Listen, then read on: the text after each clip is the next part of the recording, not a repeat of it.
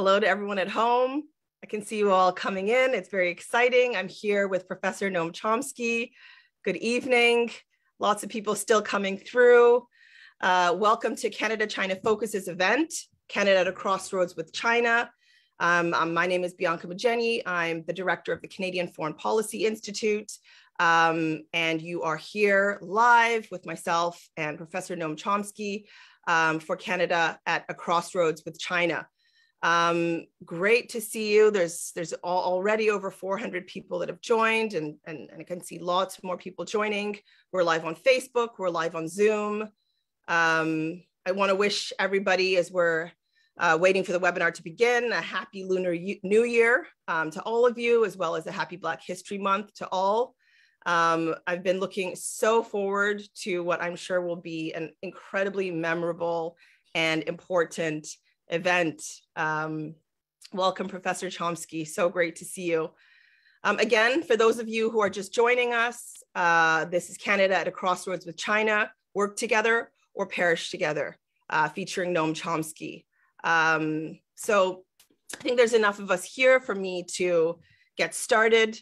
I'd like you all to know that this initiative is an initiative of the Canada-China Focus, which is a project of the Canadian Foreign Policy Institute, as well as the University of Victoria Centre for Global Studies.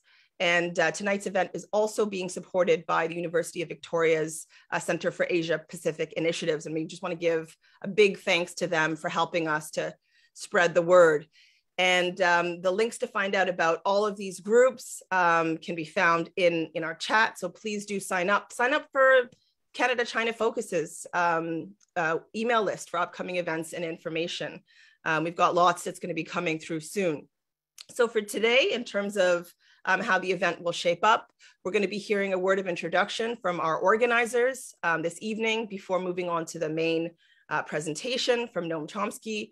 And then this is going to be followed by a discussion between our respondents, MP Elizabeth May, Kimberly Wong, and Joey Hartman. And as an audience, you will also have a chance to submit questions, which we'll be taking at the end of today's session. So before we begin, I just want to acknowledge that I'm hosting this event from Montreal, or Jojage, which is on the traditional territory of the Kanien'kehá:ka people and the keepers of the Eastern Door of the Haudenosaunee Confederacy.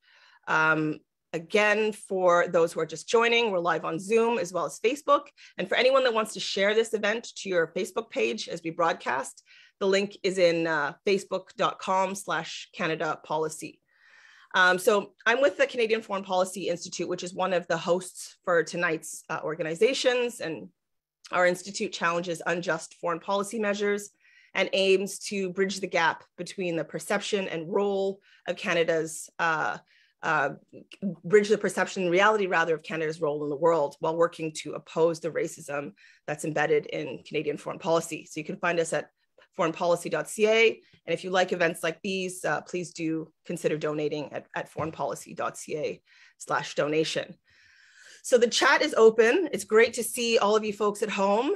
Hello, hi Sven, hi Kayla, hi everyone, hi Elizabeth. Please do let us know the traditional territories you're tuning in from. We love to hear from you. As always, please do keep your comments civil, cordial, and free from racist or sexist or otherwise harmful commentary. And I'd also like to note that Canada-China Focus was founded amidst deep concern about the current upsurge of anti-Asian racism and xenophobia in Canada that's been affecting communities across the country. So again, we're here with world-renowned intellectual, linguist, author, dissident, Noam Chomsky for Canada at a Crossroads with China. You'll be hearing a bit more from John Price, who will be moderating this session with, as well as Martin Bunton. And I also just want to note that we're getting a lot of help behind the scenes from Kayla Klim, Jody Walsh, from the University of Victoria Centre for Global Affairs, as well as Jessica McVicker, who've all been working very hard to make this event possible. So we're thrilled, absolutely thrilled to have so many of you on this call, particularly given the importance of this afternoon's topic. So today in Canada, it's impossible to pick up a newspaper without being bombarded or overwhelmed by the anti-China panic that's been sweeping through Canadian politics. And it's terrifying to witness the ramping up of tensions and what feels like drumbeats to war. You know, every week there seems to be a new development. It's just one thing after another.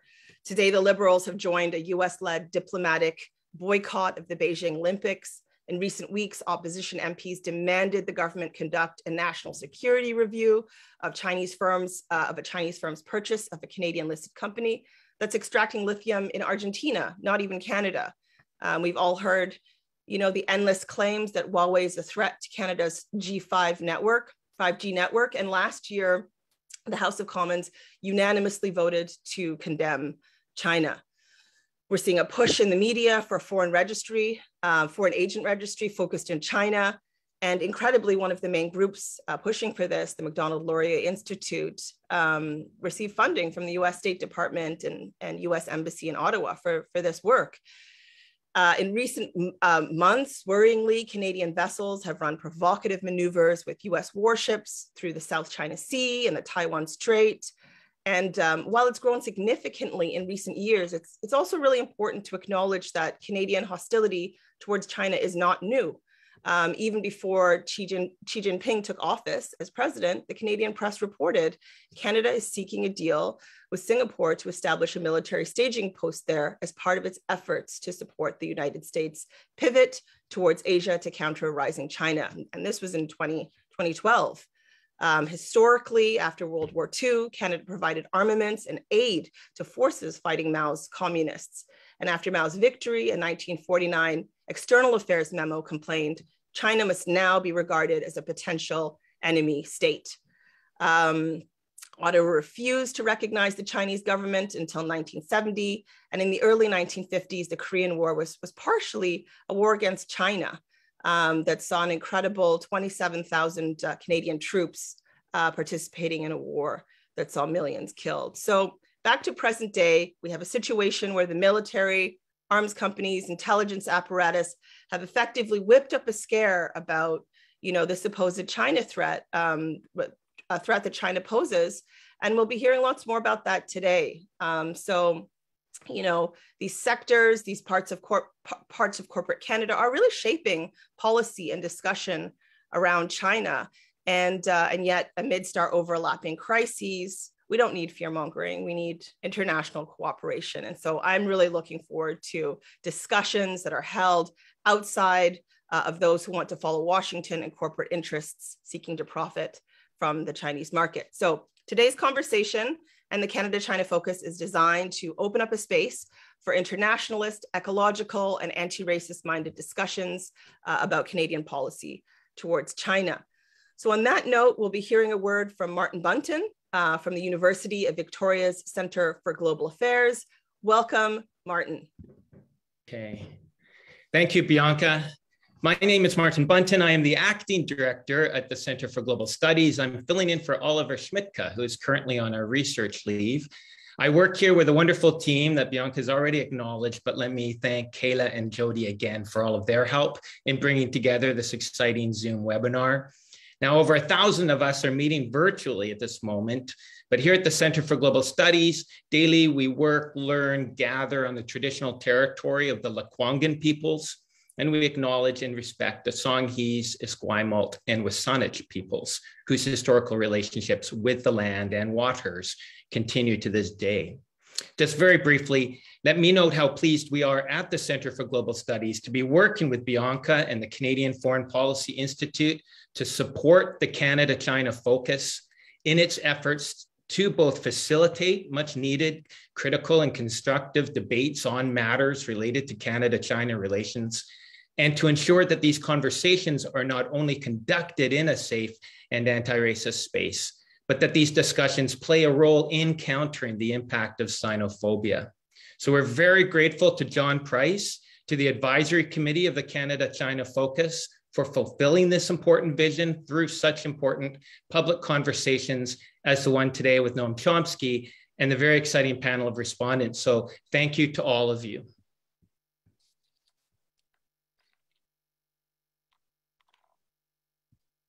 Thank you so much, Martin. Wonderful to hear from you. We're now going to be hearing from my co-host, John Price, who will also be moderating the Q&A with respondents after Professor Noam Chomsky's remarks. And John Price is on the advisory board, advisory group of Canada-China Focus. He's a longtime social activist and emeritus professor at the University of Victoria. He's author of Orienting Canada, Race, Indigeneity, and the Trans-Pacific, and he sat on the advisory board of the Bulletin of Concerned Asian Scholars, which Noam Chomsky also sat on. It's so great to be here with you today, John. Welcome. Thanks, Bianca. I'm speaking to you from the traditional and unceded territory of the Musqueam, Squamish, and Tsleil-Waututh people, also known as Vancouver. As you mentioned, I'm on the advisory board of Canada-China Focus. We came together out of concern that the upsurge of anti-Asian racism in Canada was at least in part the result of anti-China propaganda, and that this was adversely shaping public discourse about Asian Canadians, as well as Canadian foreign policy on China.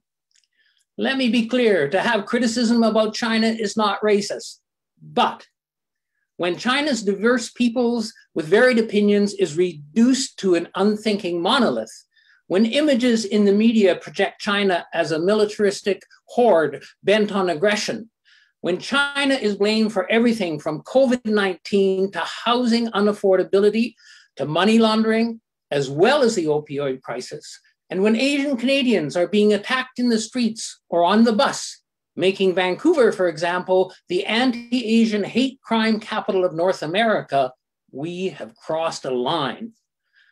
Part of this stigmatization arises because of pressure from Washington, but the Trudeau government seems determined to align us ever more closely with US foreign policy, whether it be regarding Ukraine or provoking and encircling China as part of a so-called Indo-Pacific strategy. We shouldn't underestimate the forces that have been unleashed. Canada is part of the international spy network made up of the US, the UK, Australia, and New Zealand, the so-called Five Eyes. This is a network of settler colonial states. It is a racist state formation dominating the Anglosphere. As Edward Snowden has revealed, it is the biggest and most dangerous cyber spy network in the history of the world, and Canada is now heavily involved in cyber attacks itself. Peggy Mason of the Rideau Institute recently pointed out how the Five Eyes are engaging in scope creep, interfering in unprecedented ways in Canada. As a branch of the Five Eyes, CSIS has become incredibly aggressive. That includes going after researchers with links to China, targeting in particular Chinese Canadians, as Professor Xiaobei Chen and Senator Yan-Pao Wu pointed out in our last webinar. Despite their protests that CSIS is actively engaged in racial profiling, the response of university presidents in Canada and faculty associations seems inadequate, to say the least. We're blessed to have somebody like Professor Chomsky, as well as a terrific group of respondents, to talk about these and other issues as well, and I'm looking forward to the discussion. Welcome, Noam, and thank you. Thank you. Thank you. Thank you so much. Thank you so much, John, for that. I now, I have to give a big shout out to John because he's been so instrumental in bringing together the Canada-China Focus and getting this going. So thank you so much for those comments and for the bringing in that Canadian perspective.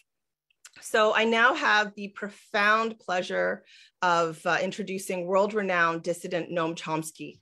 Noam Chomsky is a linguist, a professor, a philosopher, a cognitive scientist, historian, social critic, and political activist. He's one of the most cited scholars alive.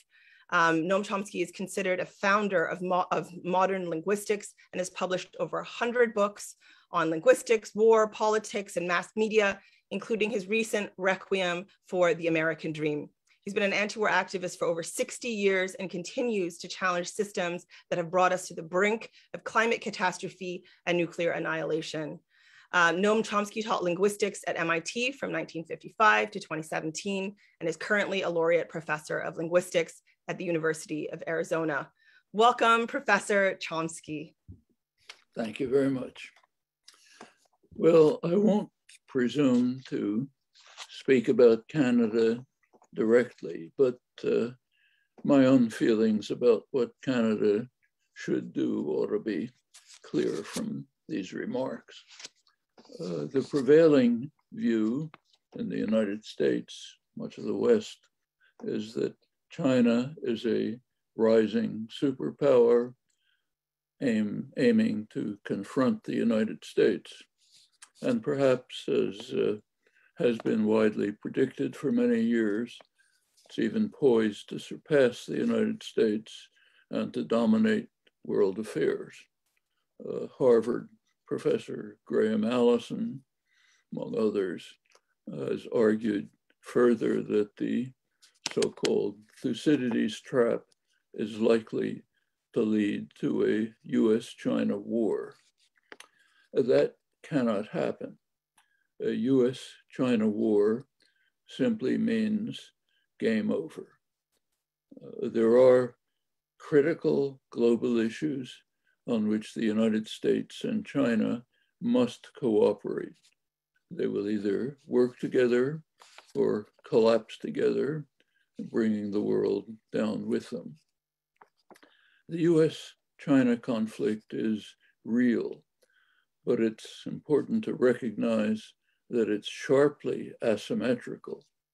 It's actually, its nature was captured inadvertently by a headline in the New York Times a few days ago.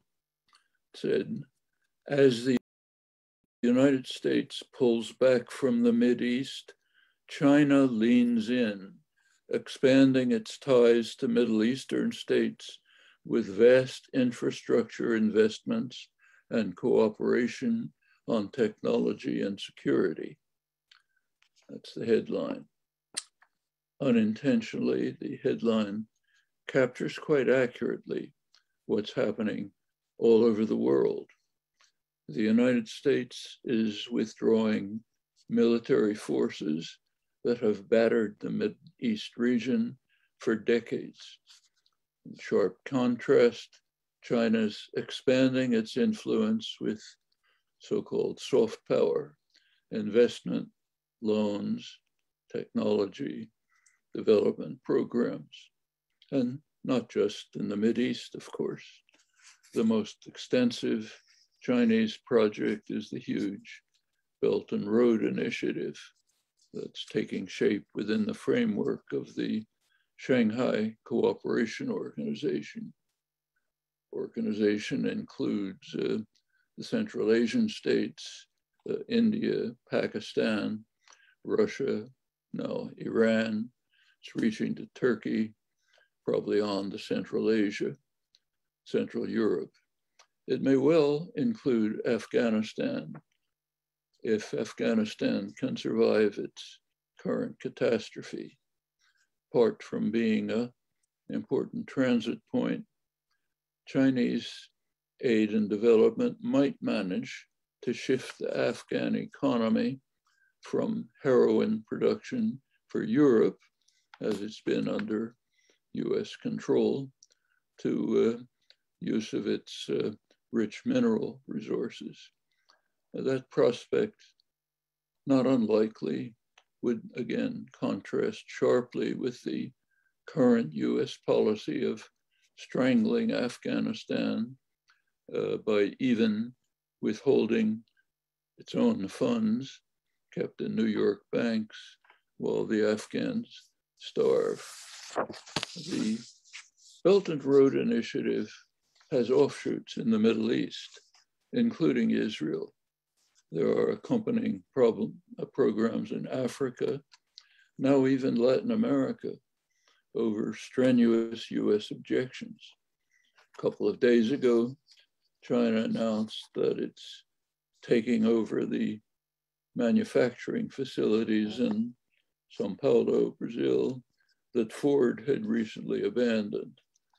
And a huge investment will initiate large-scale electric vehicles production. It's an area in which China's far ahead. The United States has no way to counter these efforts. Bombs, missiles, special forces raids in rural communities. They don't just work to counter these efforts. Actually, it's an old dilemma. 60 years ago in Vietnam, US counterinsurgency efforts were stymied by a problem that was despairingly recognized by US intelligence and US province advisors. The Vietnamese resistance, the Viet Cong in US parlance, they were fighting a political war, a domain in which they were strong and the US was weak.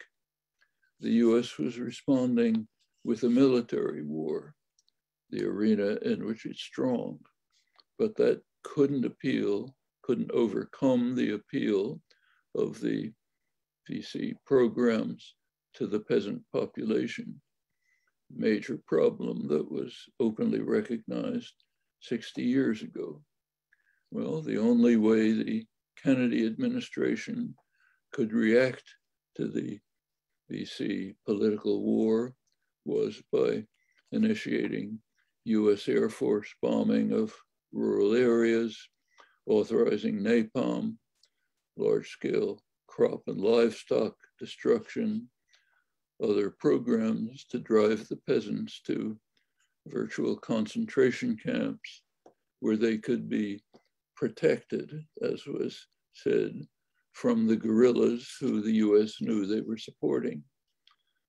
Won't go into the consequences, we know them. Earlier in the 50s, the dilemma had been explained by John Foster Dulles, Secretary of State, addressing the National Security Council about the problems the US was having with Brazil, where elites, he said, quoting him, elites are like children with no capacity for self-government. We're still, in Dulles's words, the US is hopelessly far behind the Soviets in developing controls over the minds and emotions of unsophisticated peoples, the population of the global South, even educated elites. Dulles lamented to President Eisenhower about what he called the communist ability to get control of mass movements, something we have no capacity to duplicate. The poor people are the ones they appeal to, and they have always wanted to plunder the rich. Well, Dulles left unsaid the obvious corollary. The poor people somehow don't respond well to our appeal to the rich to plunder the poor. So with great reluctance, we have to turn to the arena of violence where we dominate. That's not unlike the dilemma posed today when China, quote the headline again, China leans into the global South by expanding its ties with vast infrastructure investments and cooperation on technology and security. That's one central element of the China threat that's eliciting such fear and anguish. Well, the asymmetry is revealed further by direct comparisons of the United States and China. In every major dimension, the US is far ahead and has natural advantages shared by no other power in the entire history. In the military dimension, the United States stands alone in the world. It has 800 military bases worldwide, many of them with nuclear-tipped missiles threatening China directly off its eastern coast. China has one in Djibouti. One US nuclear sub with Trident missiles can obliterate almost 200 cities worldwide. China has nothing remotely comparable. Washington's current approach to the threat of China is called encirclement. Containment is considered out of date. Encirclement includes formation of the Quad, US, India, Japan, Australia, supplements AUKUS and the Anglosphere's Five Eyes, all of them strategic military alliances confronting China. China has only a troubled hinterland. The radical military imbalance in favor of the United States is now being enhanced by the latest AUKUS achievement, the plan to provide Australia with a fleet of nuclear submarines to extend already overwhelming US military dominance in the seas that are critical for Chinese commerce. United States official national security strategy set by Trump, renewed by Biden, is designed to prevail in a war with China or Russia or both China and Russia simultaneously. In order to achieve this objective, military spending, which of course dwarfs all others in the world, was greatly enhanced by Trump, now even more so by Biden, and the bipartisan Congress expanded it even more beyond what Biden asked for. If there's a better definition of insanity, it would be enlightening to hear it. In fact, we did hear it a few weeks ago. In the final days of 2021, December 27th, Biden signed the National Defense Authorization Act. I'll quote it. Calls for an unbroken chain of US armed sentinel states, stretching from Japan and South Korea in the Northern Pacific to Australia, the Philippines, Thailand and Singapore in the South, and India on China's eastern flank, meant to encircle China. Well, ominously enough, military analyst Mike Clare adds, Taiwan too is included in the chain of armed sentinel states. And his word, ominous, is well chosen. China, of course, regards Taiwan as part of China, as does the United States, formally at least. The official US One China policy recognizes Taiwan as part of China with a tacit agreement that no steps will be taken forcefully to change its status. Trump and his Secretary of State Pompeo chipped away at the formula. It's now being driven to the brink. China is offered the choice of either succumbing or resisting, and they're not going to succumb.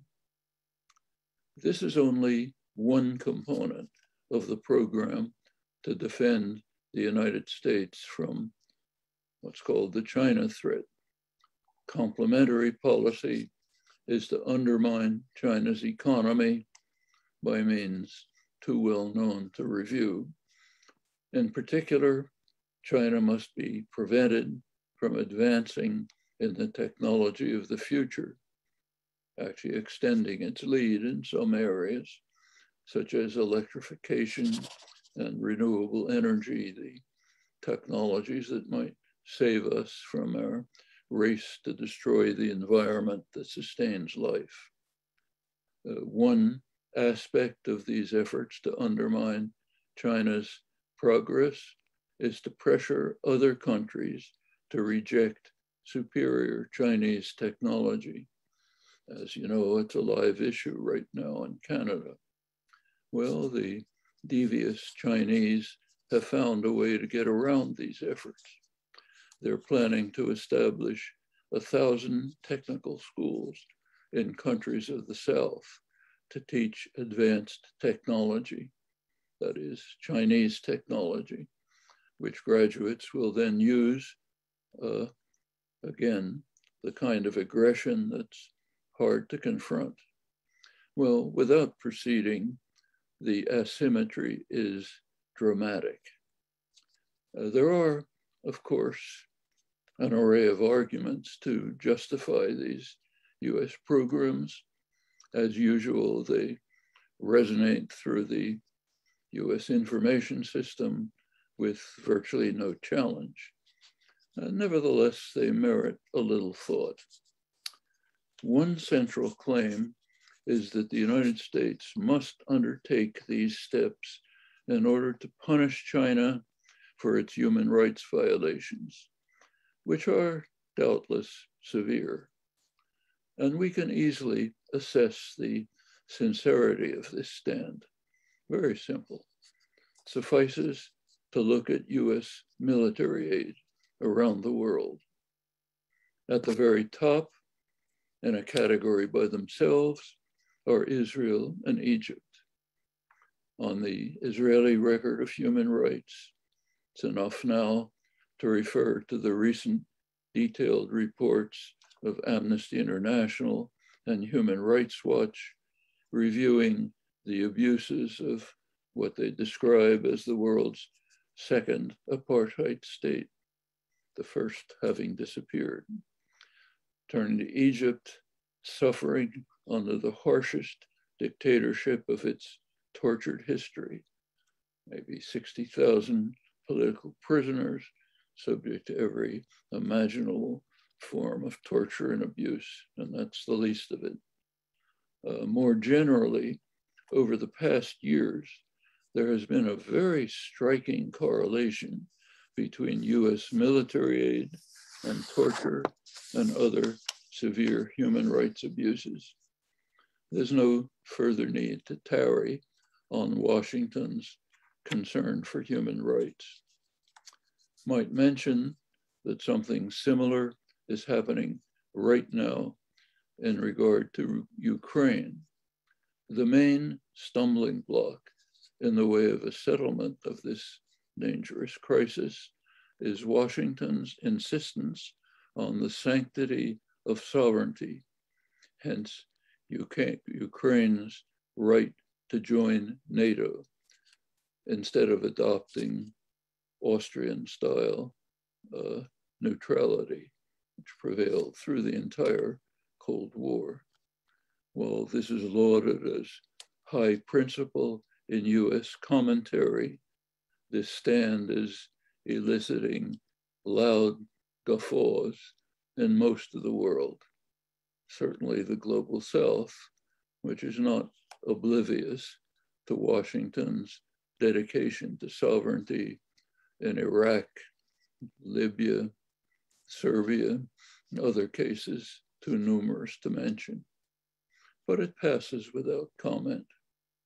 Well, another charge is that the United States must counter China's incursions in the South China Sea, which are indeed in violation of international law. Although as the sole maritime power to have rejected the law of the sea, the United States is not in a strong position to advance this charge. The problem is real. It is a regional problem that can and should be dealt with by the states of the region, not by militant acts of the global hegemon. Here too, there's an instructive similarity to Ukraine. Analysts have been puzzled by Washington's insistence on fanning the flames in contrast to Europe's more temperate stance. Well, even Ukraine is calling on the United States to tone down the fevered rhetoric. The basic contours of a settlement in Ukraine are well understood and feasible, but there's a downside. It would be a regional settlement, not imposed by the United States, which would therefore not remain in charge. That raises a long-standing issue in post-World War II global politics. I'm sure you recall the slogan that the purpose of NATO is to keep the Germans down, the Russians out, and the Americans in, where in means in charge. Well, the Germans are down, the Russians are out, so where do Americans find themselves? That depends on the resolution of a long-standing conflict between two conceptions of global order involving Europe. One is an Atlanticist order run by Washington. That's NATO. Alternatives have been floated by a series of European statesmen. De Gaulle, with his call for Europe from the Atlantic to the Urals, Willy Brandt, with his Ostpolitik, Macron, with his current initiatives towards Russia that are causing much displeasure in Washington. And in the background is the international order that was proposed by Mikhail Gorbachev as the USSR was collapsing 30 years ago. He proposed a European security system from Lisbon to Vladivostok with no military blocks. Common home was rejected firmly by President Bush #1. NATO must remain, the Warsaw Pact must disappear. Well, NATO not only remained, but a few years later, under Clinton, then Bush #2, NATO expanded to the Russian border in violation of US promises to Russia in return for its agreement to permit German unification within a hostile military alliance. No small concession for Russia in the light of past recent history. Well, notice that in both Europe and Asia, the United States is opposing regional settlements that would undermine the global dominance that established after World War II, enhanced with the collapse of the Soviet Union. These critical issues are beyond discussion in the United States. They're virtually beyond imagination. This stance is revealed in other ways. This morning's New York Times, there's a front page story which has the headline, I'll read it, House passes bill adding billions in research to compete with China. The vote sets up a fight with the Senate, which has different recommendations of how the United States should bolster its technology industry to take on China. Well, the assumptions are interesting. Could Congress support research and development because it would help American society as it would? Apparently not. That's not a consideration. Can only do it because it would take on China. Well, Republicans oppose the bill because it doesn't go far enough in confronting China. Republicans also oppose irrelevant initiatives, such as addressing climate change. How does the most important issue in human history help to compete with China, the one issue that we have to be concerned with? Interesting assumptions when you think them through. Well, returning to the charges against China, it's also claimed that US naval operations in the contested areas are a principled effort to uphold freedom of navigation, which is not under the slightest threat and never has been in the South China Sea. The issue is quite different. It's discussed prominently in Australia, not in the United States. At issue is a technical question about the law of the sea, which, remember, the United States rejects, the only maritime power. The law of the sea established what are called exclusive economic zones for maritime powers. They do have freedom of navigation for others, but no threat or use of force. That's the wording of the law of the sea. The question is whether military operations constitute threat of force. The United States says no, they don't. China says yes. It's joined incidentally by India, which has also protested US naval operations in its exclusive economic zone. Well, whatever you think about this, it's clearly a matter to be settled by negotiations and diplomacy, along with others that are outstanding, not by sending naval armadas through China's exclusive economic zone, not by building up a huge nuclear fleet of nuclear submarines to severely threaten China, where US military predominance is already overwhelming.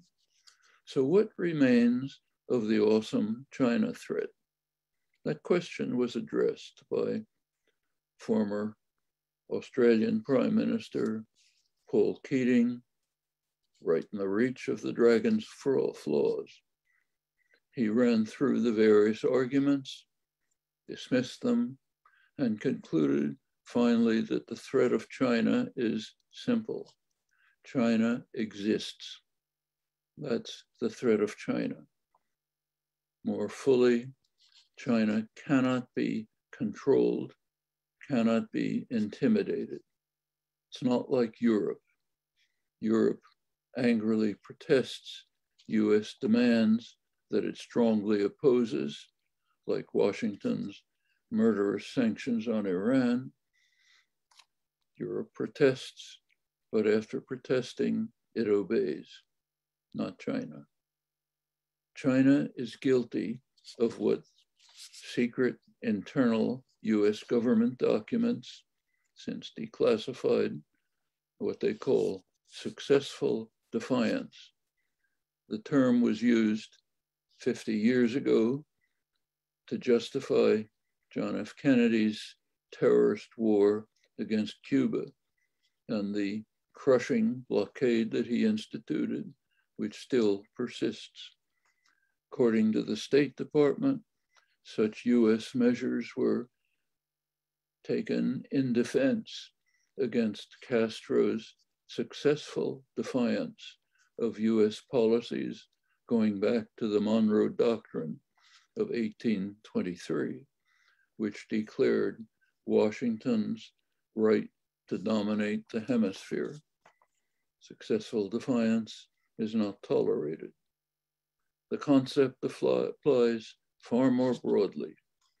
China's alone in the world in that it can maintain successful defiance with impunity. That's an intolerable affront to the imperial order, and one that cannot be countered by the usual measures of invasion, subversion, terror, and economic warfare. Well, there's of course a lot more to say about these convoluted matters, but these few remarks seem to me a reasonably fair assessment of the current situation. It's an extraordinarily dangerous one, considering the risks. One fact mentioned at the outset is crystal clear and decisive. The United States and China will either work together on the existential crises that humanity faces, or they will collapse together, bringing the world down with them. Thank you. Thank you. Thank you so much, Noam, for that beautiful, brilliant presentation, and just for highlighting the importance of cooperation if we have a chance to overcome the climate crisis and avoid nuclear Armageddon. And I look very forward to hearing more from you in the upcoming sections of the event. So we're now moving on to the next segment of our evening. And I'd like to invite John Price back, as well as Elizabeth May, Kimberly Wong, and Joey Hartman to join us. Welcome, Elizabeth. Welcome, John. Welcome, Kimberly. Over to you, John. Thanks, Bianca. And Noam, thank you for that great presentation. Much appreciated. I've got a ton of questions, but I'm going to turn it over to our respondents, beginning with Joey Hartman. And let me briefly introduce Joey. Joey Hartman served as the full-time president of the Vancouver and District Labor Council for 7 years before retiring in 2018. Today, she still participates on several boards and continues more than 40 years of activism and leadership in the labor movement, including on international affairs. She participated in labor delegations to China in 2006 and 2014, through the Vancouver and District Labor Council and BC Federation of Labor. Over to you, Joey. Thank you, and thank you so much, Professor Chomsky, for giving us the historical context that's so important, as well as some contemporary issues that we need to be alert to. And coming from the trade union movement, I think that it's important for us to really think about the workers who are impacted in a global context here as well. And the reason that we participated as the Vancouver and District Labor Council and the BC Federation of Labor in those two delegations, 2006 and 2014, was really to establish worker-to-worker solidarity, to have a better understanding of the All China Federation of Trade Unions, the ACFTU, I should say, and also to build relationship. And I will say that in recent years, that relationship has somewhat dropped off for a number of reasons. COVID is one, but I would also say that particularly in Canada, the foreign policy and conflicts over things like the famous two Michaels has really provided something of a damper. But we have not only taken two delegations to China, but we had also received many delegations of trade unionists coming to Canada and the US to examine how we operate as trade unions here and to learn about things like collective bargaining, and as they were trying to move forward. I will say that we had received some criticism from Canadian trade unionists who felt that we should not be engaging with the All China Federation of Trade Unions, largely because it's not viewed as having independence from the communist government. But I would say there's also the undertones of really responding to the idea that Chinese workers are stealing our jobs, particularly the manufacturing elements of that. Our response has always been that it's important for us to support workers' rights wherever they are, regardless of what government or regime that they are trying to operate within. A little bit about the All China Federation of Trade Unions. I think many people seem to be surprised that there are, in fact, unions at all in China. There's really one overarching union, the ACFTU, operates very differently than what we're familiar with, has over 3 million members. It has universities, hospitals, hotels, and a number of other enterprises. And that when China opened up their economy to foreign enterprise, there was soon after a recognition that the labor reform was necessary in order to respond to that. And so it opened up the opportunity to organize in a very easy way, the collective bargaining.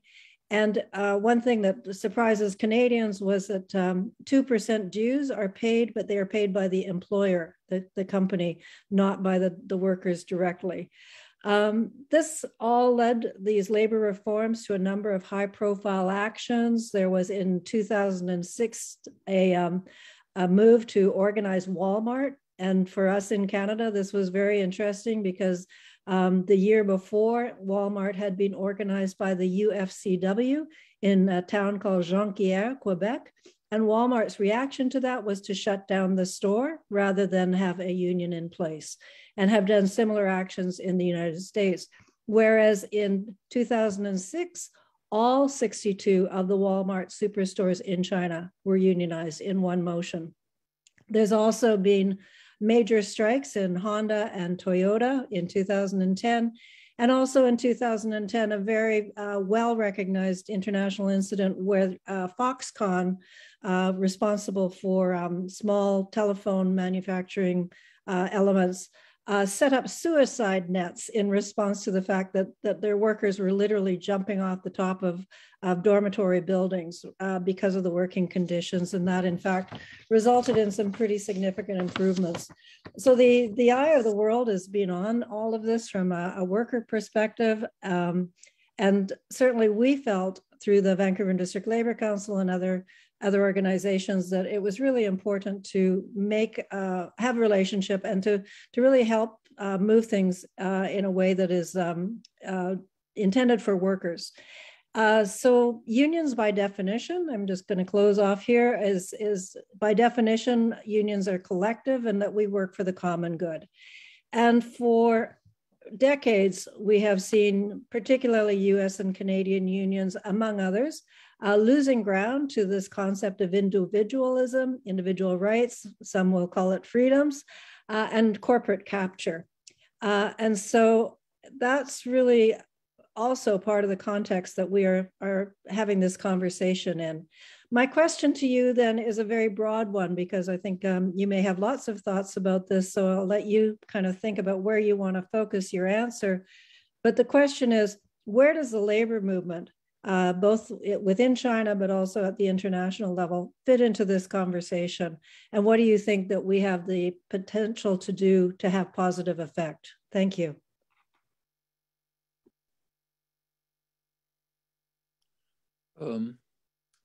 Shall I comment now or wait to the end? Thanks, Noam. No.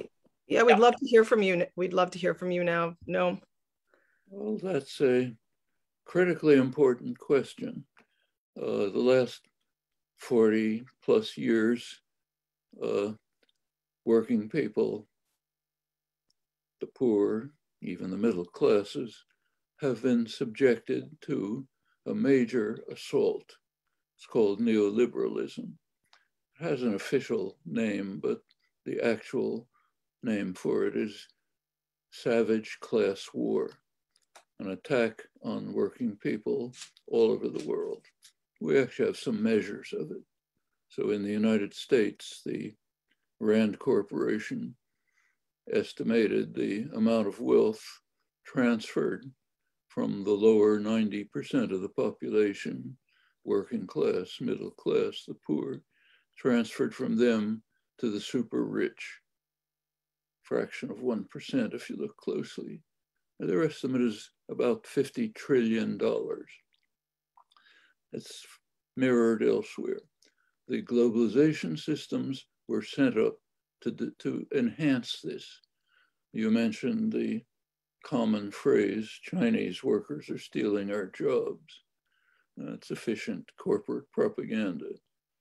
Corporations and the government are stealing the jobs of working people by designing a particular form of globalization which would enhance the rights of capital and diminish the rights of labor. Now, the only way of confronting that is the traditional way to deal with class struggle, labor organizing. And since it's international, it means international labor organizing. We might remember that the names of many unions still include the word international, because that was the goal, international solidarity for an international class war, which has been waged with extreme savagery in the last 40, 45 years by the owners of the masters of the world, as Adam Smith called them, the owners of capital. The globalization measures instituted during the Clinton years, mainly in the 90s, were explicitly designed to undermine working people and to enhance the rights of private ownership. Shows up in all kinds of ways. Well, how do you confront this? Labor organizing. When the neoliberal assault was initiated, its planners understood this very well. The people who designed the policies for Ronald Reagan and Margaret Thatcher understood that the first thing they must do is destroy labor unions. So immediately on taking office, Reagan and Thatcher attacked the unions with methods regarded as illegal in most of the world. Permanent replacement right workers, scabs, that opened the door for the corporate sector to do the same. Illegal, but who cares? When there's a criminal state, you can carry out illegal actions. Goes on right to the present. Strike breaking in the United States has become a science. Major enterprises engage in it, carry out extensive efforts. Amazon strike was a recent example, which make it almost impossible for workers to organize. The methods are often illegal. So one effect of NAFTA, studied by a US labor historian at Cornell University under NAFTA rules, incidentally, found that a large part of maybe 50% of US organizing efforts were broken up by threats of the business involved to transfer the operation to Mexico. Now that happens to be illegal, but again, with the Clinton administration in charge, a criminal government, doesn't matter. Well, all of that can be overcome, but exactly in the way that you described, by solidarity, joint action among working people, first of all, to rebuild their own shattered labor organizations, especially in the United States, where it's interesting.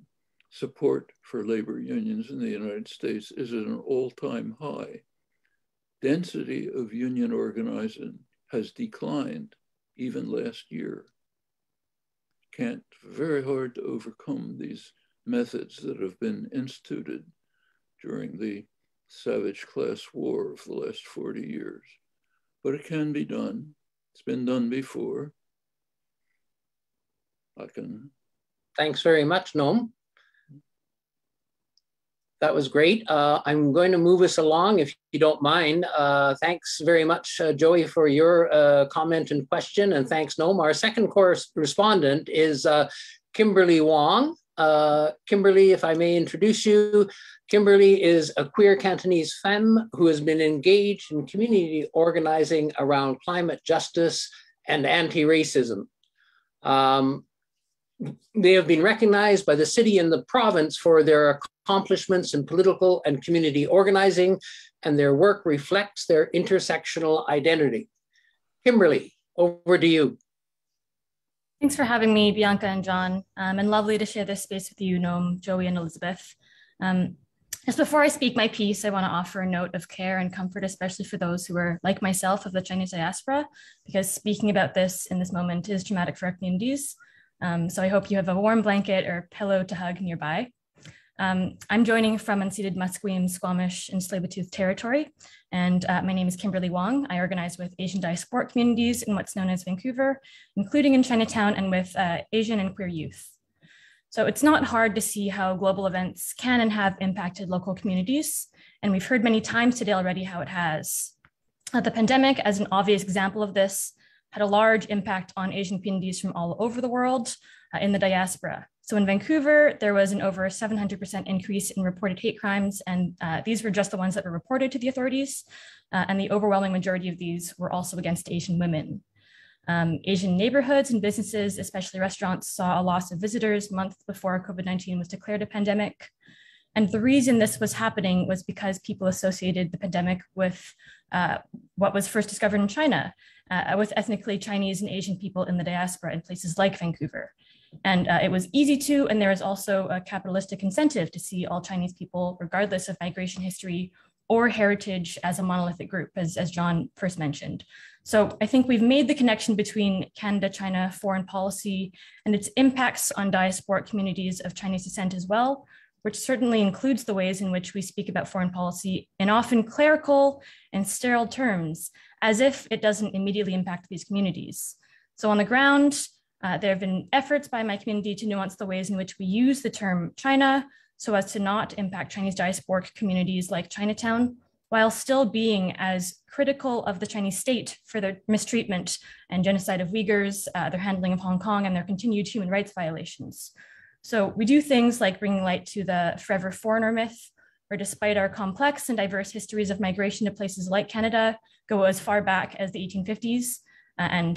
Even given that, we will always be seen as foreigners, and doing things like calling out campaigns that use xenophobic rhetoric to appeal to their audiences, like an anti-pipeline campaign in 2016 using the slogan, "Stand up to China," and educating our own communities about historical policies that create a through line to the racism we're experiencing today, which really just comes down to power struggles and so-called racial imbalances observed by white settlers in the 19th century and white supremacy. And also empowering our communities to speak up and form solidarity with other communities impacted by white supremacy to negate the model minority myth that inserts more hierarchies based on observed race and to deny the white supremacist tactic to divide and conquer us. So a couple of questions that I want to pose upon reflecting on these many things. Is nuancing the way in which we speak about and use the term China by doing something as simple as saying Chinese government instead enough to protect Chinese communities in the diaspora from the blatant racism we're experiencing now? And are there ways to safeguard this from being co-opted by neoliberalism? And also, if all of the harm that we are observing, all of the tensions and all of the issues that we've spoken about and brought forward are because of capitalism, white supremacy, imperialism, and other large systems that were meant to oppress specific groups of people based on categorizations and hierarchies. In your experience and observations over the past many decades, is there no way forward but to abolish all of them and start from anew, or as you've said before in past interviews, let this generation, my generation, decide if organized human society will survive? And if so, how do we address the trauma of those who've been harmed by these systems that were meant to systemically control, abuse, and dehumanize us in the meantime? Is our strongest answer to these harms and trauma things like hyper-localized community care, relational organizing, mutual aid, non-carceral accountability, and matriarchal and indigenous ways of being? What do you think?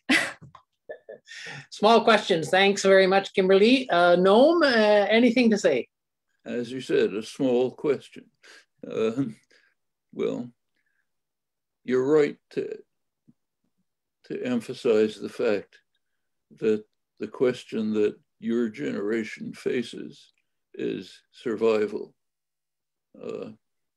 Greta Thunberg was quite right when she admonished the fancy people at Davos that you have betrayed us.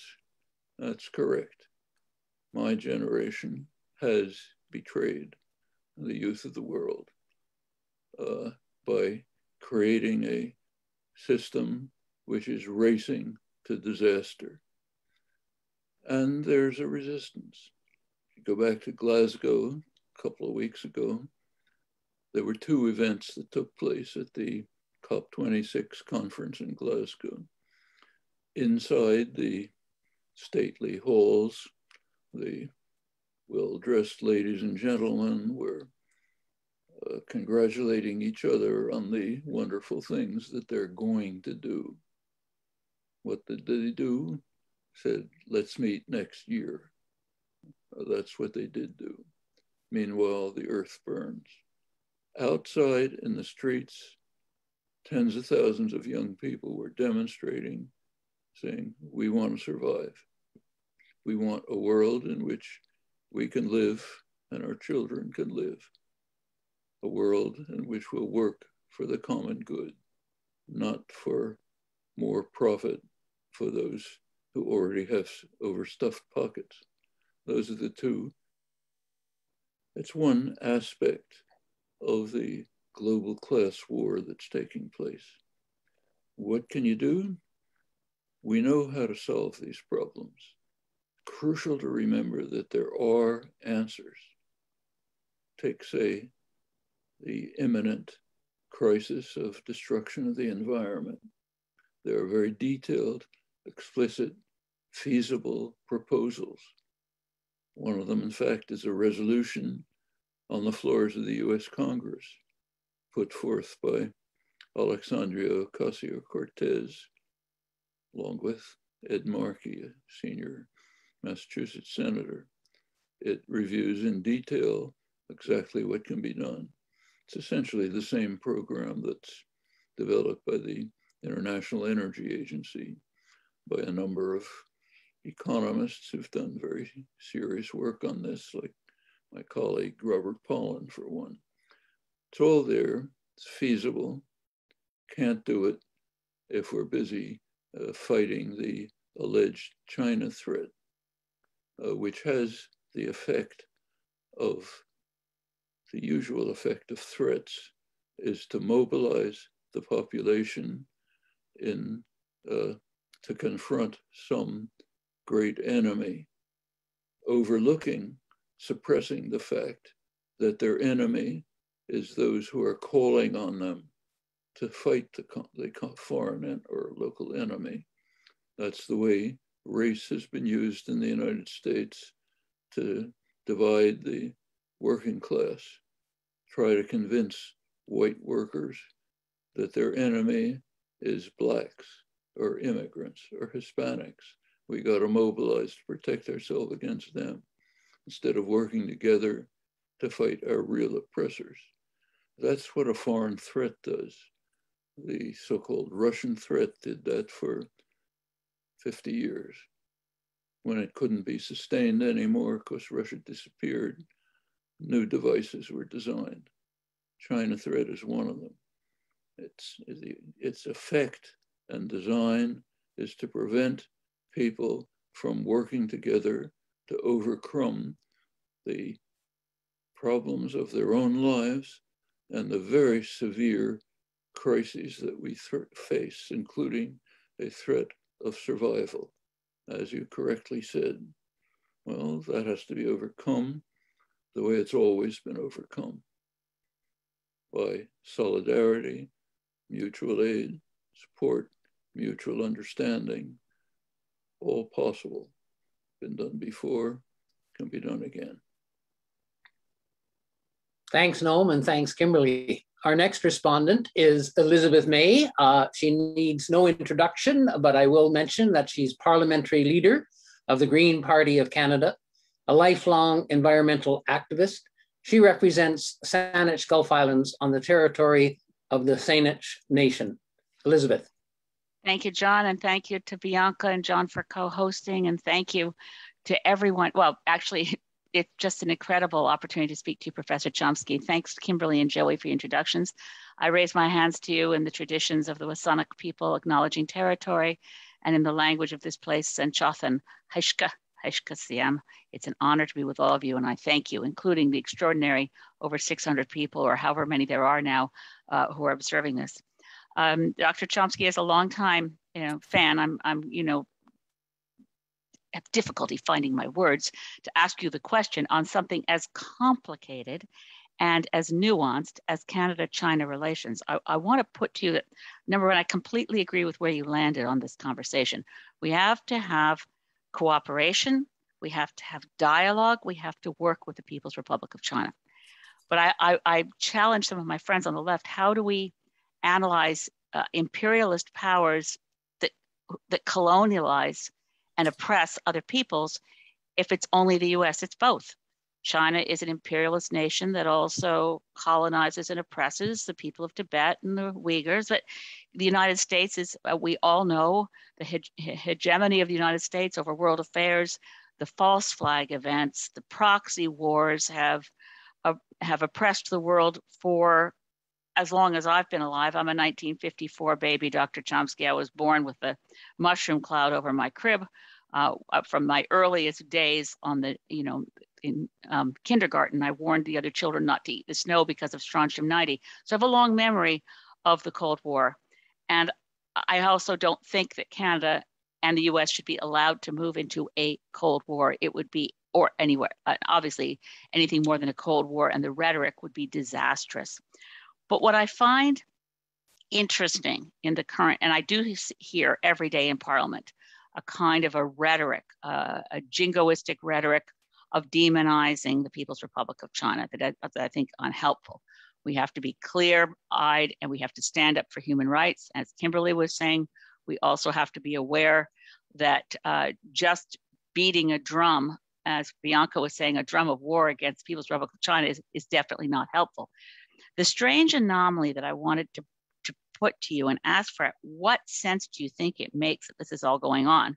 Well, and again, on climate crisis, we don't have time to leave it for Kimberly's generation to fix it. It has to be, we really have to address the climate crisis in the next year or 2 or 3 and set a different trajectory towards things like the Fossil Fuel Non-Proliferation Treaty, to coalitions like the Beyond Oil and Gas Coalition, and rather Beyond Oil and Gas Alliance, and recognize that at COP26, China was not unhelpful. The US and our mainstream media in Canada, if you watch the news about Glasgow, you'd think China had boycotted. Xi Jinping didn't come, but lead negotiator Xie Zhanyu, who was one of the key negotiators for the Paris Agreement as well, the consistency of climate diplomacy from China in the negotiations has been overall helpful for many years, including in Copenhagen, where at the end of the failure of negotiations, there was a general condemnation of China, of the People's Republic of China, as if they were to blame for the failure of the negotiations, instead of the government of Denmark and the government of the US that really sabotaged things. But moving to the anomaly, in Canada, you would swear if you watched our parliament, the Liberals were cozying up to China, and the Conservatives were steadfastly against engaging with the People's Republic of China. In the Harper era, the most right-wing conservative, horrific government we've ever had, Stephen Harper did a secret deal. It never came to Parliament for debate. It didn't come to us for a vote. We are the only one of our allies and partners, not the US, not Australia. We're the only industrialized country that has signed an investment protection treaty with the People's Republic of China, which allows People's Republic of China to complain to our government in secret, negotiate deals, get us to climb down from positions we've taken, abolish environmental laws, all in secret under the Canada-China Investment Treaty, which was passed in our cabinet secretly, a treaty that binds us for 35 years, passed by the Conservatives, that the Conservative MPs don't seem to ever recognize, all in the interest of large-scale industrial expansion, whether it was in the oil sands or in our forests, more control from the People's Republic of China over Canadian domestic decisions. It's an astonishingly anti-democratic treaty. If anyone listening wants to read more about it, a professor at Osgood Law School named Gus Van Harten wrote a tremendous book called Sold Down the Yangtze about this treaty that we signed in secret. So I guess my question is, how do we take apart all these pieces? Because I completely agree with everything you said about what the US wants to do vis-a-vis China, the People's Republic of China. I can't figure out how we pull apart the nefarious same intent as any other major exploiting, built on wanting to see economic growth, wanting to see more pipelines, wanting to see more oil and gas. How do we take that apart when the politics in Canada are splitting apart on, I think, a false left-right divide in what we should do related to the People's Republic of China? Well, that's an internal problem for Canada. How do you control your own government, your own ruling classes? It's not unique to Canada. Everyone has the same problem. At this stage of human civilization, you can't just deal with it on a national level because there's too much international integration. Same policies are being pursued everywhere and in concert. We have an international ruling class. You go back to Adam Smith at the beginning of the modern capitalist era, Wealth of Nations. He bitterly condemned the people he called the masters of the world, the English merchants and manufacturers. They were the masters of mankind. And as he put it, they work to make sure that they control the government and that the policies of the government work in their interests. Well, that was Adam Smith 250 years ago. What's changed is that now it's not, it's the masters of the world are international, and they also work to control the governments of their own states and the international institutions so as to serve their own interests. We've seen that very dramatically in the past 40 years. I gave one figure, but we can extend it. So how do you deal with it? Same way that the general population has tried to deal with it all through history, by creating functioning democratic societies in which the government is not our rulers, but our representatives, recalled when we don't like them by our organizations, our unions, other popular organizations, working in concert to ensure that government is for the people, not against the people, the way you described, and not controlled by the masters of the universe, but by the populations of the world. That's a struggle that's gone on for centuries. I mean, back to the first English Revolution, same thing. You go back to the first English Revolution in the 17th century. And the way it's taught in schools, it was a struggle between the king and Parliament. Parliament won, merchants and manufacturers won. There's a third element that's rarely taught, the population. They didn't want to be ruled by either king or Parliament. You look at their pamphlets, the itinerant preachers and so on, what they say is, we want to be ruled by countrymen like ourselves who know the people's wants, not by knights and gentlemen who do but oppressors. Well, that's 17th century. It's pretty much the same. Now it's taken different forms, but it's the same struggle, and you have to keep fighting. Victories have been won. We're not in the 17th century. Victories have been won, not permanent progress. There's regression. We've just been 40 years of severe regression. Reverse it the way it's been done before. Just end with my own personal history, 90 years plus. I was a child during the Great Depression, which I remember very well. It was a very severe crisis. The poverty, the misery are much worse than today. My own family were unemployed working class immigrants. Well, there were several ways out of the Depression. One way was taken by continental Europe, fascism. A second way was taken in the United States by the New Deal, social democracy, spearheaded by a militant labor movement, which was rising from the ashes that had been virtually destroyed by the 1920s. It revived with militant labor actions.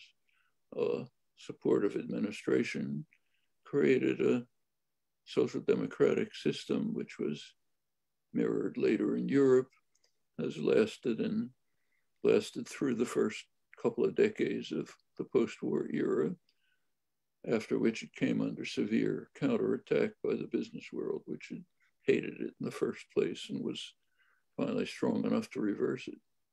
Well, it's a little bit of irony for people like me, my age, who look at the world. At that point, the US spearheaded social democracy. Europe descended to fascism. You take a look at the world now, almost reversed.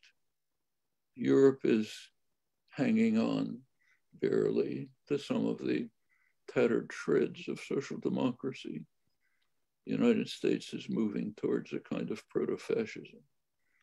Canada has to make a choice. Where are you going to go? Well, choice was there 90 years ago. It's there again today. It's been there through all of human history. We know it has to be done. Problem is to do it. Thanks, Noam.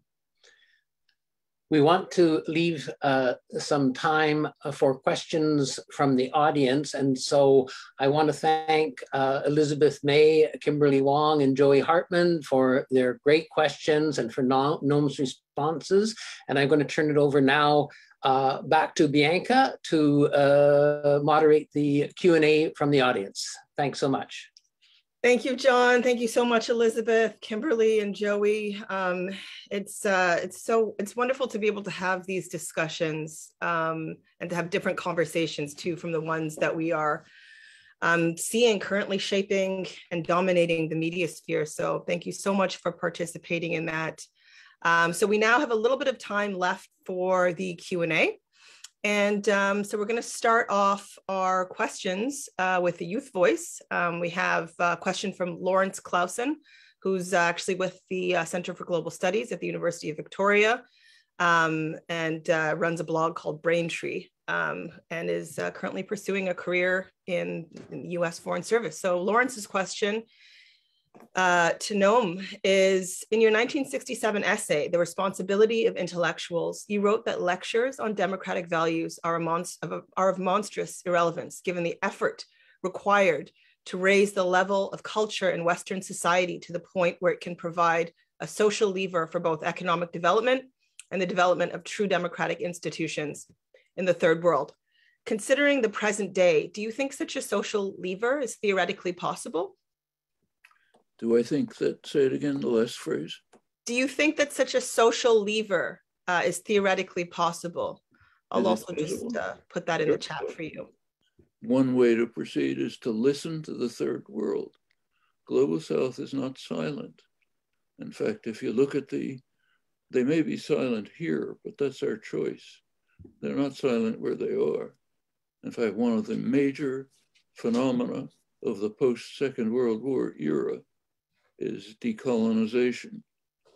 Colonization in Africa, Asia, its own way in Latin America, created very important thinkers, activists, popular movements who had a conception of how the world should be organized. They called for what was called a new international economic order, which would be geared to the interests of people, not profit. And they had detailed, careful proposals for this. People like Nkrumah, Nyerere, many others in Africa, Latin America, and elsewhere. Well, they were silenced by violence. Probably the most promising leader of Africa in the most important country of Africa, Congo, gained its freedom from Belgium in 1960.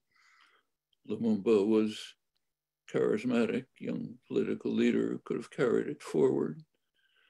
Belgium and the United States took care of that by assassinating him and instituting a brutal, murderous kleptocracy, which lasts one day or another until today. Similar moves were made elsewhere. At the UN, the third world initiatives were crushed by force. A new economic order, new information order, in which third world voices could be heard, destroyed. But they're still there, and they're coming back. Non-aligned movement still exists. Council of the South Council exists. They talk, they have important ideas, they're disregarded, but they're there. So take, say, Libya, African country. When the crisis arose in Libya, the NATO powers moved in with violence, murder, destruction, and destroyed the country and turned it into a wreck of warring militias. Right at the same point, the African Union had proposals for diplomatic settlement of the conflict, feasible proposals. It's not that they were silent. The voices were there, expressed themselves. We silenced them. Western power silenced them, said, no, we've got our way of doing it, bombing and guns and killing. We'll use our way. Well, we're in the West.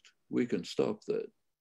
We're the ones who can allow the voices of the global South to be heard, the voices of poor and working people in our own countries to be heard. We talk about China's repression of minorities, which is serious. We don't have that problem in exactly that way, because US and Canada had a better way of solving the problem of minorities. Exterminate them. Exterminate them, you don't have to worry about dealing with them. That's the US and Canadian way. More the US than Canada, where some remain. But doesn't have to be like that. That's our choice. Thank you. On the subject of bombs and war, we have another question from an audience member. Why would China go to war with the US? Both sides have nukes. Mutually assured destruction would prevent a direct war. They can't. And China is not moving towards a war with the United States. The documents and policies that I quoted were US policies. There's no counterpart in China. I'll go back to that New York Times headline that I quoted at the very beginning. China's leaning into the Middle East with investment, development, loans, and so on, as the United States somewhat departs from the Middle East, not with development, investment, and loans, but with missiles and bombs, okay? And it's now what's called a tilt to Asia. We now approach China with the encirclement policies based on violence that I've described. China's not encircling us. They're not calling for a war. They do lots of things that are wrong, very wrong. They can be dealt with regionally and by diplomacy and negotiations, not by violence, not by naval armadas off the coast of China, not by nuclear submarines, not by threats of encirclement, not by chipping away at the agreements with Taiwan, but by peaceful means based on mutual solidarity among people who have shared interests worldwide. That's what we should be working for. Thank you, Noam. So the next question we have here is somebody said that they on the chat that they have a 30 meeting, and I'm afraid I do too in a few minutes. I have another talk coming up. Oh yeah, no problem. So we'll just take about another 10 minutes and then I'll have to leave. Perfect. So we'll just take another two or so questions and then we'll wrap up. Thank you so much. So this question is, you speak a lot about US hegemony. Can you share your ideas about Canada's role in strengthening the hegemony? Sorry?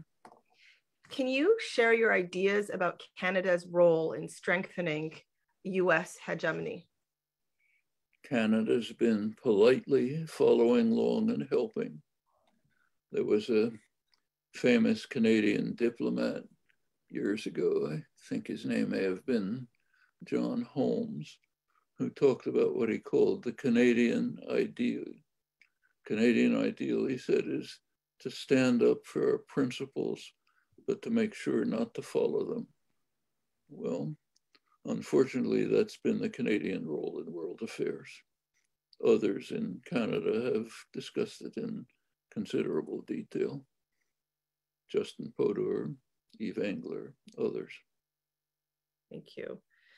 We have a quick question here. What role does the waning power of the US dollar play in all this vis-a-vis China, Russia? Well, the US is very significant. International transactions since the Second World War are almost entirely in the US dollar. It means they pass through New York banks, or the SWIFT system happens to be abroad, but the US controls it. That means that when the US, say, imposes sanctions on Cuba or Iran or Venezuela, other countries have to live up to them. Why? If they don't, they're thrown out of the international financial system. Europe, for example, obeys. They don't like the US sanctions, they hate them, but they obey. In the case of Cuba, the entire world opposes them. The UN votes are 184-2, US and Israel. In fact, even the American population opposes them. Doesn't matter. Power is in the hands of the masters, and they impose them, and the dollar dependency is one way to ensure that others do too. Well, China and Russia right now are looking at ways to develop an alternative financial system based probably on the renminbi, the Chinese currency, which would offer another possibility. Latin America tried to do it with, in fact, the BRICS, the global South tried to do it. Brazil, Russia, India, China, South Africa, the BRICS. They tried to develop a kind of Bank of the South, which could have led to an alternative system. But there they're fighting the concentrated power of Europe and its offshoots, which is overwhelming. And that's been hard. So yes, this is a very serious struggle. It's underway. It's almost certain that an alternative will be created. It's impossible that the United States can maintain this kind of dominance in an increasingly multipolar world, but it's still there. Actually, you can see it with its extraordinarily lethal effect in Afghanistan. Afghanistan's facing a horrendous humanitarian crisis. 1 million people could starve. You can't, Canadian and Afghan can't go to the bank and get their own money because it's in New York. And the United States refuses to release it. About $10 billion. Could deal very well with the Afghan crisis. The United States has also pressured the international financial institutions not to lend money to Afghanistan. It's basically revenge. If 1 million Afghans die, too bad. Well, that's part of the dollar-based system. The Afghan government had sequestered its funds in New York, and the international transactions are dollar-based, so they go under US control. Plenty of people are suffering miserably because of that. Can't continue. Again, it's something that we can control. Thank you. And I think the last question we're going to take, is there someone who wants to know, sovereignty seems to be a persistent problem in the global relations that you describe. What is the future of this concept? The future of? Of the concept of sovereignty. Sovereignty? It's a tricky question. Take Europe, where an interesting experiment has taken place. For centuries, Europe was the most savage and violent place in the world. Europeans, their highest goal was to slaughter one another. 17th century, the 30 Years' War, religious war, about probably a third of the population of Germany was wiped out. Europe developed a science of war, that it developed a technology and a culture of war, which enabled it to conquer the world. That's how Europe conquered the world, not with superior culture, economic advances. In fact, it was backward, but it was way ahead in the culture and science of war. Well, that continued until mid-20th century. After that, Europe started moving towards a form of federalism, European Union, slowly, painfully. There's a degree of cooperation instead of mutual slaughter. It's to the good. There are positive elements in the European Union, like free travel, study abroad, so on.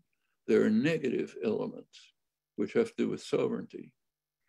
What happened as the European Union was formed was that decision-making power was taken away from national states, where people have some participation, and moved to a bureaucracy in Brussels, an unelected bureaucracy, so-called Troika. European Parliament, European Commission, unelected, IMF, of course, unelected, European Bank, unelected. They make the decisions. National governments have to work within their decisions, which limit them greatly. It limited the possibility for European governments like Italy, say, to fund their way out of the recession because of the Maastricht agreements. Well, that's caused great anger, resentment in Europe, understandable. It's a large part of the reason for the malaise in Europe and the rise of ultra-right neo-fascist movements. It's against the loss of sovereignty. So it's a mixture. These problems have to be worked out so that the federal systems become democratic. They do take sovereignty away from local states, but they vest it in institutions which should be under popular control. That happened in the United States. That the phrase United States was plural until 1865. It was the United States are, not the United States is. Many languages like Spanish, it's still singular. Estados Unidos is. Well, what happened is one of the worst wars of modern history, which turned the United States from plural into singular and created a functioning federation with varying degrees of democracy. Some, not all, undermined. Democracy is undermined by the enormous power of what Adam Smith called the masters of mankind, largely dominate the government. Still, there are measures of freedom, interaction, and so on, and mutual support. So rich states like New York subsidize poor states like Kansas and Louisiana. Ironically, they're the ones who are calling for states' rights, not facing the fact that they're being subsidized by the rich states, the richer states. Well, those are some of the problems of sovereignty. They're not easy to deal with. We see it in modern history. We see it right in front of us. But these are the issues that have to be overcome optimally by international solidarity and international institutions, which will be under popular control. Thank you so much, Noam, for sharing just your vast knowledge with us. That is all the time that we have today for questions. There's so many questions that we received, but unfortunately we don't have enough time to get to all of them. Noam needs to leave. We've come to the end of our event. I also want to welcome back John and leave just a quick moment for any last words from John or Noam before we end for this evening. Thanks very much, Bianca. I want to thank Noam for his wonderful presentation and his responses to the question. And I take from Noam the point that he's made is that the answers, a lot of the answers to the questions and the problems are out there, and we need to pay more attention to what the Global South is saying. Decolonization needs to be continued. So thank you, Noam, so much for participating with us all today. Really much appreciated. Thank you. Pleasure to be with you. Oh, thank you so much. All right, it's been a wonderful evening. Thank you to our audience at home. Thank you to our, we had over 700 people on the call today on the Zoom event. So amazing. Thank you to our respondents, Elizabeth May, Kimberly Wong, and Joey Hartman for your insightful questions and commentary. Thanks to the Center for Global Studies at the University of Victoria, to Martin Bunton, as well as Kayla Klim, Jody Walsh, and Jessica McVicker, who've been helping behind the scenes. Thank you to the University of Victoria Center for Asia-Pacific Initiatives as well for their support. And last but not least, thank you to Professor Noam Chomsky for taking this time to share with us. We've all learned a great deal, and it was wonderful spending time with you. So goodbye, everyone. That's it for our program. Good night. Peace. Bye, everybody.